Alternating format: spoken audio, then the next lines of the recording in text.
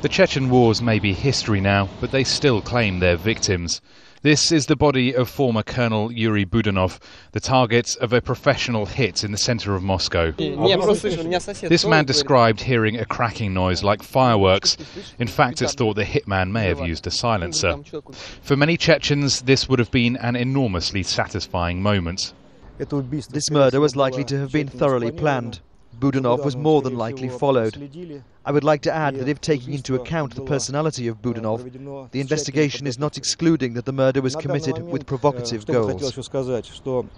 As Colonel Budanov, he was sentenced to 10 years for the kidnap and murder of an 18-year-old Chechen girl, only to be released early on parole.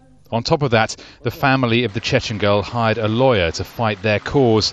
In 2009, he was shot dead in Moscow. Given the persistent allegations of torture and human rights abuses by Russian troops against Chechens, his case came to symbolise Russia's apparent indifference to some of the worst actions in the wars.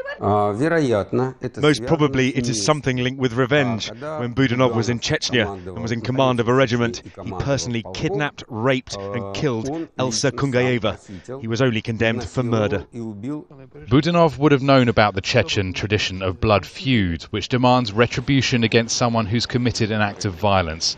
Perhaps he thought he was safe in Moscow so many years on. But in the Caucasus, they have long memories, and things do not get forgotten. Rory Challands, Al Jazeera.